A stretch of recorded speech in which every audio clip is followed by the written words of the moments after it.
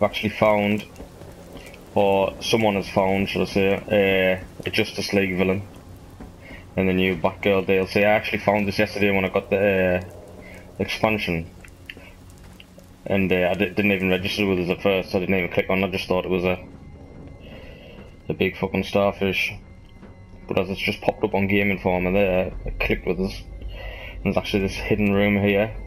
And it's actually got Starro, which is a Justice League villain, which is just another point towards maybe the Justice League game coming from these.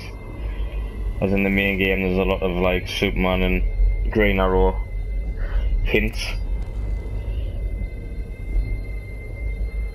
Just another.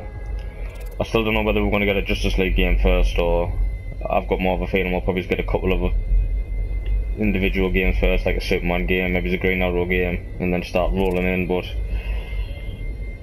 there you have it, in case anyone hasn't seen it yet. Just quickly show you the map so you know where it is.